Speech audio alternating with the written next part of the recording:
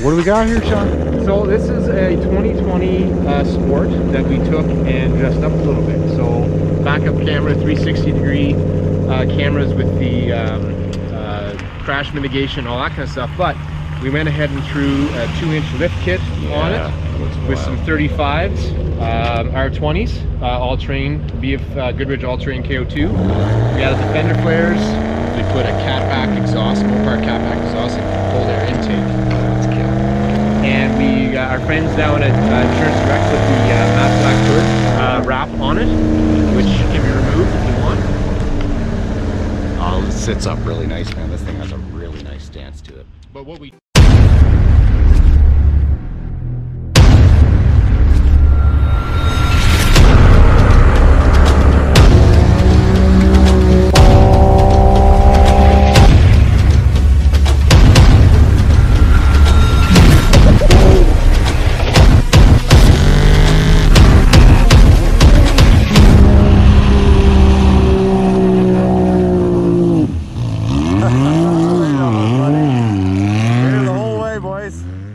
She's got the cold air intake on her and the Mopar exhaust system. So let's get ourselves a nice little cold start here. Kick ass.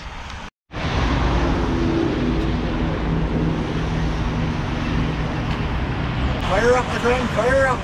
Let's hear that thing.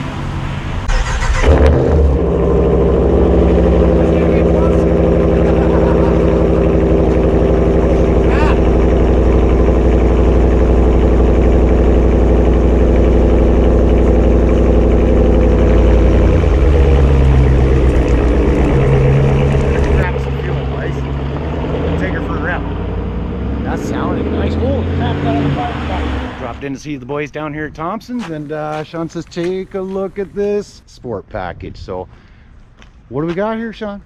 It's a fairly loaded Sport. It's got the 12-inch navigation in it, backup camera, 360-degree cameras with the crash mitigation, all that kind of stuff. But we went ahead and threw a 2-inch lift kit on it. That looks wild. With some 35s, R20s, all-terrain, BF Goodrich all-terrain KO2.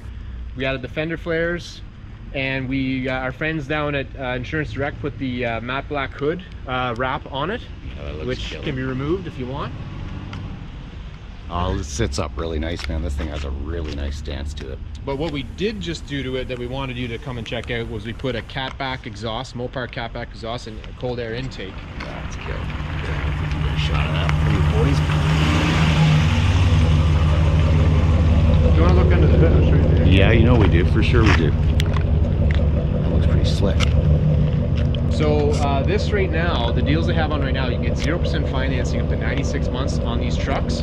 On this one, we're throwing in the catback exhaust and cold air intake at no charge, and we're taking an extra $3,000 off the hood. Oh, that's super slick, man. Yeah, you guys are clearing out the lot pretty quick. We were just here looking at the Durango a few weeks ago, boys, and this thing was loaded, so Right on. Enjoy the drive. Right on, brother. Appreciate it. All right, seating position. We got to figure this out. Yeah, that feels pretty good. Oh, this one's got 360 cam. Check it out. Oh, that's wicked. Service with a smile. Here's your French vanilla with espresso shots. Yeah, I don't even want to know what's in there. Right on, brother. Get used to that. Thanks, Sean. Sean brings us out of coffee. That's pretty sweet. French vanilla, actually. What a guy. Man, we are sitting up. I don't get to use mine in the old off-road mode because you generally got to be under 30, I think it is, before it kicks you back down. So this is nice. We're going to come right off that curb and it don't even matter. Big old. Oh, no. BF Goodrich, big fan of the BF Goodrich. Used to have a set of the mud trains on my Jeep back in the day. My God, I mean, they howled a bit, but they worked great, and they lasted a long time. They wore better than any tire I think I've ever had in my life, really. She's a smooth operator. So, what's different about this baby? There are a few things different. The tack looks a little bit different. Things look a little more simply refined on this unit. Oh, what do we got? Change the controls on Okay, cruise, and this, okay, so this truck has the, like Sean was saying, he did say that actually, I wasn't paying close enough attention, but it's got all the sensors and the safety package, so this truck will cruise, I do believe that's what these buttons are for, at a safe distance, and stay in front or stay behind. I don't know how that totally works. We might have to get out and try that out. I think we will, actually. There it is. We'll have to go out. I'll find a spot to dry off the bumper, see if I can get a good seal with that camera, but with the rainy weather that we're having, it kind of increases the odds of that camera coming off. So that makes me a little bit nervous, but I definitely want to get some exhaust notes for you, because it's unbelievable the sound of this truck compared to mine. Wow, we are up there, boys. She ain't quite nosebleed, but she's pretty sweet. The big old din, boys. You gotta love it. Go through all your apps there. Let's go to the old, let's heat her up a bit, eh? We'll jump on the 401, and I would like to try this cruise control settings, because it's, you know, it's what my truck doesn't have. Yeah, I'm certainly not used to the feel of the tires. I'm sure she can drink a little bit more gas. What is this little icon? Check this out. See that little green icon there? As I scooch my way over to the yellow line, watch what happens. She goes yellow, you're getting close to the center line. Isn't that something? Does that mean it will correct you? It is. Oh my God. Did you see that, boys? That's crazy. Watch this. We're going to the yellow line. Oh, truck just straightened us out. Oh, we're going into the ditch. Truck just straightened us out. That's insane. That's amazing. Ha! I've never drove anything like it. The thing won't let me cross over. If I throw the signal on, obviously it's going to override that and we can pass, but that is crazy, man. So, yeah, I guess I mean, I should have been paying more attention. Sean explained some of this, I think, but I get looking at the 2-inch lift and the stand for the truck and the wheel and tire setup, and I just pretty much, it's like, and I didn't retain any of it. That's pretty killer, man. So if there's a break in the line, does it still direct you? Yeah, it does. It still sways you back. Cool, man. That's really cool. I had no idea. I have to get used to that, though, I think, because, well, I mean, it's not a bad thing, though, right? I mean, because if you're accidentally swaying over, you're going to feel it start to take you back, and you realize what's going on quick. So, I mean, that's pretty wild, man. Hey, we could put this on the old window and get another inside cab shot. The weather's less than ideal outside. I'm not going to be getting good exterior shots today, so it is what it is. Wasn't really planning on a test drive, just popped in to visit the boys, and Sean had sent me a clip of this exhaust a couple days back. So I was kind of hoping it would go this way, and it did. And actually, here's a good spot here, so we're just going to go perch out right here. That is wild, actually. Is there any need to ever look out your windows again? I still do it because I'm old school, but it's all right there. Look at this. Like, this truck drives itself, man. Is there any need? We're not far off from just saying, hey, Ram, take me too. Ride's pretty good, actually. Ooh, what happened there? I think we actually just broke traction, so I think I'm gonna put the traction control back on. These all-terrain tires, maybe not best in the rain on asphalt. I'm sure they're great off-road. I'd like to try that out. Mind if we go off-roading, Sean? Just want to check out how the lane assist works. What happens when I steer it into the trees? I don't think she's going to correct me there. This is cool, though. I think the wife would really love that feature. She'd really like that. She's always worrying too much when we're on the road. Obviously, a feature like that, though, my God, if you are tired behind the wheel, that can save your life. All they need now is for it to get a pulse in the steering wheel when you hit there to help. And maybe a zap to wake the guy up, right? But no, don't drive tired, boys. Don't do it. You don't have to cram it. You just ease in, shift a gear, and listen. Wow. Did a lot of looking up the Mopar systems online, YouTube videos, stuff like that. Fell in love right away. I think it actually sounds equally, and if not better, than most of the aftermarket systems that are out there. Really, I like it. I find it's just classy in style. Boys, keeping her Mopar, you know. Cold air intake, I like it. I dig it. Alright, we get too close to the line there, and you're trying to assist me. Yeah, you did. Look at that. That's amazing. That's truly amazing. So technically, I could just sit here with my hands off, and it really should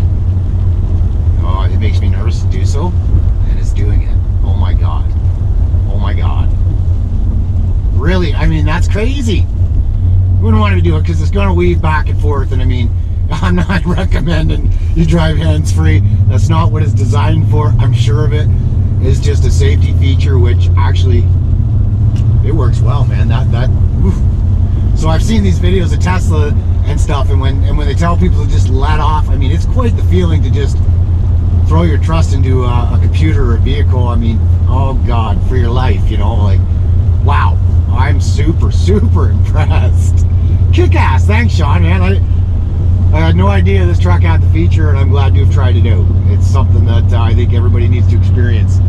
Well, so some of the future tech in automotive is definitely for the better, man. I realize that a lot of it is overcomplicating things. Sometimes simplicity is best, but when it comes to safety features, I mean, the Riker's the same deal with that traction control, and then they add the stability control on top of it. It's pretty hard to get yourself into trouble on that machine. They've just thought of everything when it comes to safety aspects, and my hat's off to them. Pretty sound, safe vehicle, kick-ass, and trucks, Ram, features like that. It could save lives, so it's kind of cool. Disabling it, I'm sure there is probably somewhere in the controls that you can do so. Maybe I'll ask Sean about that. I'm not going to jump into it because I'm driving right now, and the din on this thing, actually the 12-inch and with the apps and the amount of options that you have to customize your RAM is kind of crazy. You can sit there and play with that thing, getting to know it for, I mean, it's up to you really. If you want to spend the time, I'm sure you can learn it in and out in a few days. I don't really play with a lot of that stuff. I'm more of a just get in and drive and go.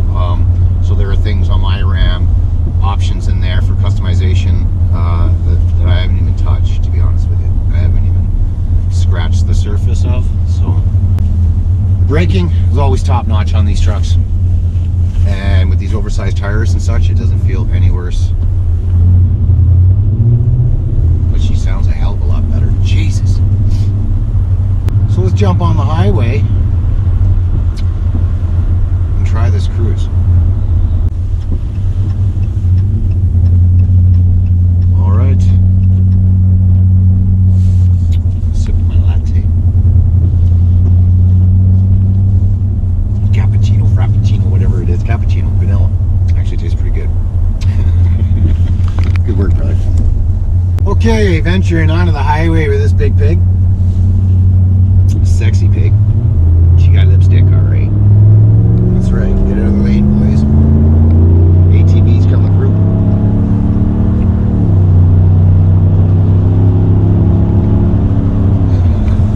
I dig it. I dig it. Alright, where are we at? Where are we at? Let's go. Adaptive cruise control. Ready. Set. Okay, here we go. Way too slow because of the truck in front of us. Now, say we actually want to increase our speed, and we want to be doing, let's say, 90. But now we're coming up on this truck, and you have decelerated on your own now. I can feel it. And it's closing that, it's just keeping that gap right there. So if we want to increase the gap, let's increase that gap. I don't feel safe with that gap. And the truck just dropped off, and she's increasing the gap. This is pretty impressive, man. And again, we've got that lane assist, so if we go too far to the line, she brings us back around. Wow, this is super, super duper impressive. So we just touched the gas, she's gonna override everything. This might motivate people to actually use their signal. Because I wonder if you forget, you try to change lanes, like we will right now. Let's try to change lanes about. So we can override it. Yeah, all right. You can override it, but I did feel it try to straighten me and give me the tug. And then if we signal, we get zero resistance if you throw your signal on. So that's pretty kick-ass. All right. Way to go, Ram. Although I think everybody's doing it nowadays. So I see they've got the stock arms in the back here, along with some suspension shocks, so there must be a swap out to do the 2-inch lift.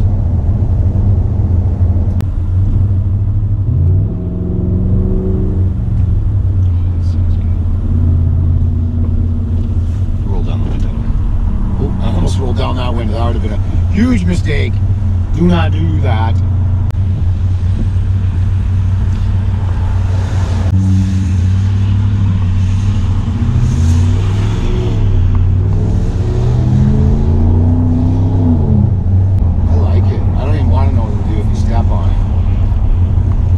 I gotta get Bay Marine a call here. Axle should be in this afternoon. I gotta go pick it up, get the 18 back in order, and yeah, new demo should be coming in sometime soon too. So we'll be able to take a look at some of the newer models, the Can-Am, check out the new. Hopefully, we get the opportunity to test out the Visco 4-lock. Very excited about that change, boys. Best of both worlds. Props to you, Can-Am. Kick ass. Nice to see you're listening to what the consumer wants, so that's awesome, just phenomenal, really. But yeah, we last time we were out, we blew one of our original axles on the 18. Fuck. Well over 2,000 kilometers of hard use on them. We've had zero axles, me or Keith, really, since we had the bikes until this season, which both the bikes are, you know, over 2,000 kilometers now. With some serious aggressive tires on them and a lot of abuse, so they owe us nothing in the way of axles. So the fact that we're finally now replacing our stock axles is no big surprise, and was actually expected probably sooner than later. So I'm gonna throw in another. I just ordered up from Bay Marine, and that's exactly what we're doing. So hopefully it'll be in before the weekend. I actually just got a message from Joe, and he had dropped his bike off at Bay Marine to service the winch or something, stopped working on him. So yeah, Joe's like, hey man, you up for a ride this weekend if I come pick up a bike? And I'm like, yeah, if I can get an axle and stab it in there, you know it.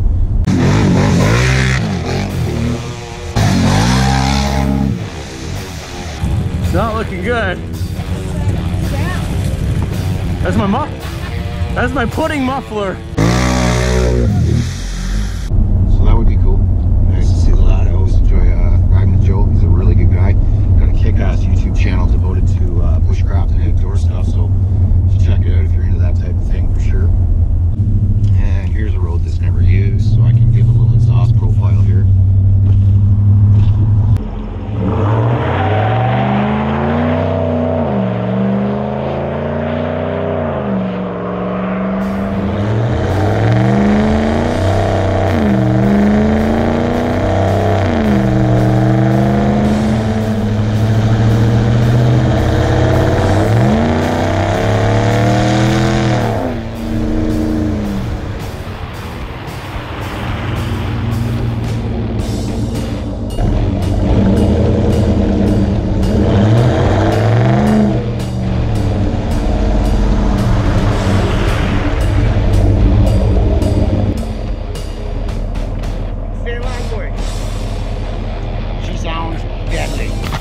She sounds deadly. Wow, man. We need to get me one of these exhaust systems, that's for damn sure.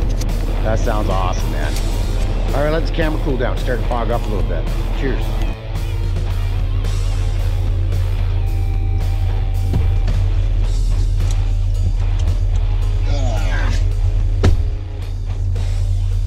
Pretty much concludes test drive. I don't really need to rip around all day. Ooh, we got an accident. What's going on, boys? I see sirens, so...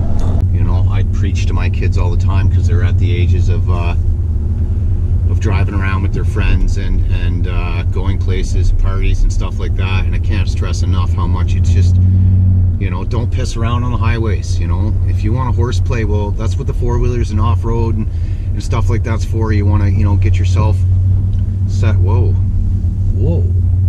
that is quite the situation for the old paramedic here, eh? Like, check that out. How do you get yourself into that one, bud?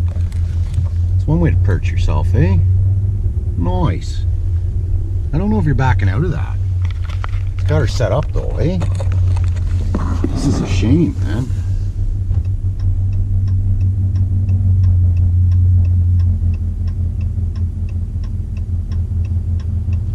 Get out and around it. Jeez. Awful, man. How he slid off like that. These kids are out here pissing around, right? Just go out and piss around, and zero props for acting like an idiot. How in the hell do you end up, you spun right the hell out, eh? Jumpins, boys. Brutal, man. So I can't stress enough, guys, you know, like, act responsible. You young lads that you just got your license and you're just, you know, chomping at the bit to get out and play and piss around, well, there's a time and place for everything, and on public roads and in cities, this is not it, you know. If you want to piss around, you need to go out the country, find yourself an open field, private property, and get permission to take a bush car out there and rip her up. If you want to rip up your good car, go ahead, but do it on private property where you're not going to jeopardize somebody else's health and safety. I mean, it's immature, it's disrespectful, and I mean, God forbid, you know, God forbid somebody lost their child last night, and that makes me sick, because I've got 3 young boys and I can relate to the thought of, you know, God forbid anything happens to my kids, you know. And like I said, they're out there with their buddies and vehicles, and you get taunted and people pulling up in their little Infinities and vroom vroom. Ridiculous. Anyways, yeah, this episode all about safety, road safety. My boys are pretty respectful and responsible, and I'm proud of you boys. Thank you. Sean said they were kicking in all these extra add-ons at no extra cost, or at least the air intake and the exhaust system. That's pretty cool. Listen to her, bud. Hey! I know that lad. I don't know what the hell he's doing on the side of the road there, if he needs help or what. Let's go see if he needs a hand. Let's just see if our buddy's okay. I see a signal light on, so I think potentially he may be in the vehicle.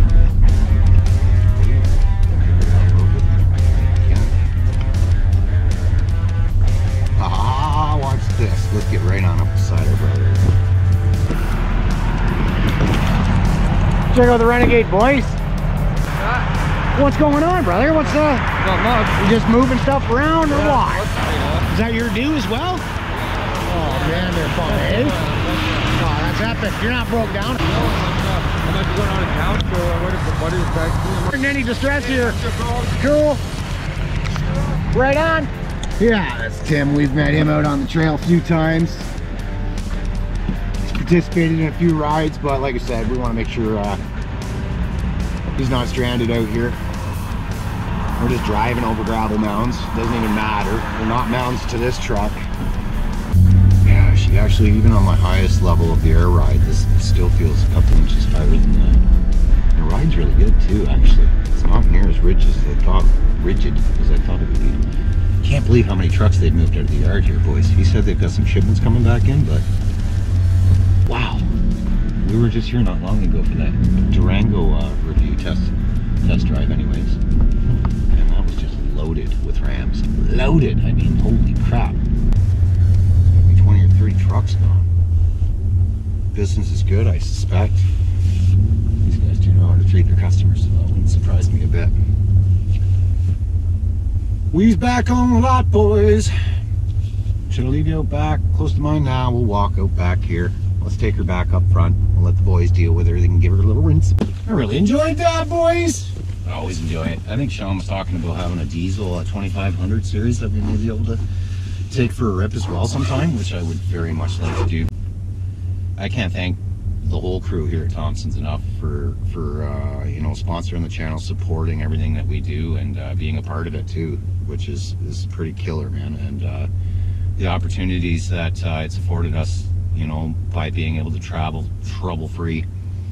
Not something I could do on my own. Sponsorship from great people like Thompson's and Bay Marine, man, it's just, I can't thank you guys enough, honestly, and I can't say enough thanks to all you guys for checking out the content, for following along. I mean, without you, we got nothing, right? So it's all thanks to you guys. Obviously a lot of hard work I put in making videos. Damn, that Jeep looks pretty kick-ass, man. I like those rims. Sorry boys, I don't mean to get sidetracked, but check those rims. Those are pretty sweet. For stock rims, man. And he's got the BF Goodrich all-terrains on that as well, eh? The only thing better than all-terrain is a mud terrain.